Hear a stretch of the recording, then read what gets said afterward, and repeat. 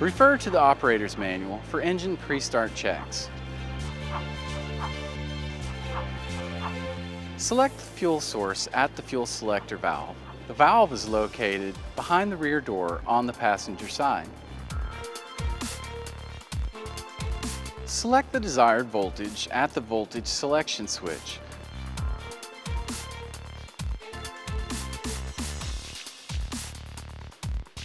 Turn on all control breakers in the controller cabinet. Control breakers are located behind the controller. Connect load cables as desired.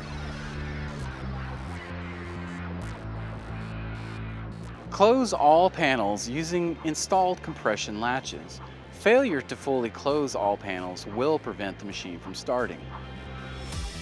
Turn on the battery isolation switch. The battery isolation switch is located behind the enclosure door on the driver's side. Refer to the controller diagram to start the generator.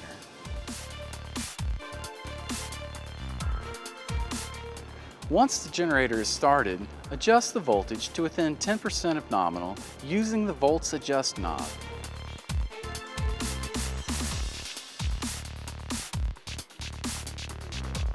Refer to the controller diagram to close the circuit breaker.